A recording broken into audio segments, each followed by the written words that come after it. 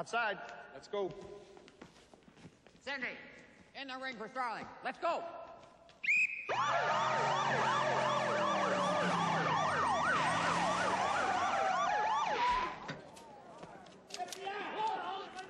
Saddle up, pack your field gear. You're moving out, you go with Crawford. Where?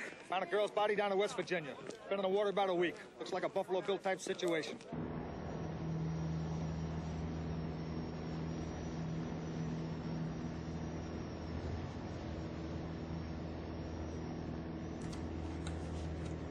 Keeps them alive for 3 days. We don't know why.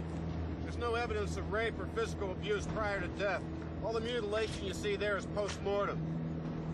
Okay, 3 days. Then he shoots them, skins them, and dumps them. Each body in a different river. The water leaves us no trace evidence of any kind. That's Frederica Bimmel, the first one. Her body was the only one he took the trouble to weight down, so actually she was the third girl found. After her, he got lazy. Okay, let's see. Circles where the girls were abducted, arrows where their bodies were found. This new one today washed up here, Elk River, West Virginia.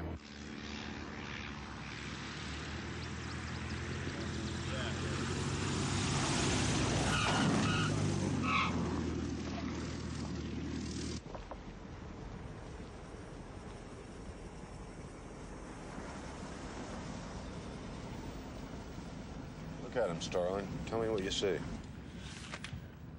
Oh, he's a white male. Serial killers tend to hunt within their own ethnic groups.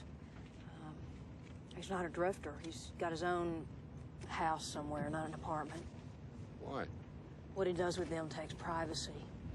He's in his 30s or 40s. He's got real physical strength, combined with an older man's self-control. He's cautious, precise, and he's never impulsive. He'll never stop. Why not? He's got a real taste for it now, and he's getting better at his work. Not bad, Starling. Questions? Yes, sir. You haven't mentioned anything about the information contained in my report or Dr. Lecter's offer, sir. Considering it. That's why you sent me in there, isn't it? To get his help on Buffalo Bill, sir? Well, if that was the case, then I just wish I was in on it, that's all. If I'd sent you in there with an actual agenda, Lecter would have known it instantly. He would have toyed with you, then turned to stone.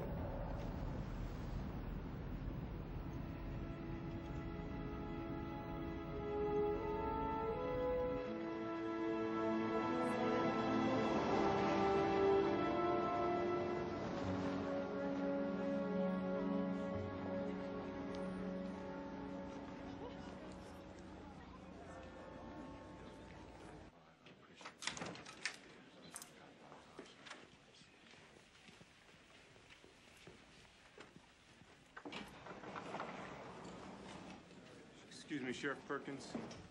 These are the FBI people. Sheriff Perkins, Jack Crawford, FBI. Special Agent Terry, Agent Starling. We appreciate being invited to your jurisdiction. I didn't call you. That was somebody from the state attorney's office. We'll extend you every courtesy, but right now, Sheriff, this type of sex crime has certain